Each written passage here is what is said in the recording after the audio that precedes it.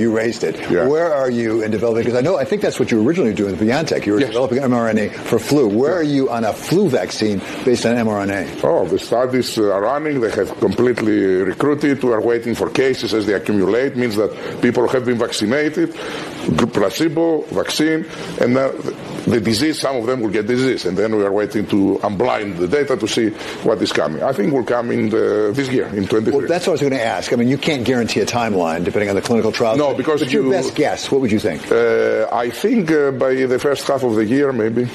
First half of the year? Yeah, June, July. Wow. And so how far are we away from one vaccine that's both COVID and flu together? First, we need to have a flu. And if we have a flu, already we started experiments to combine the two.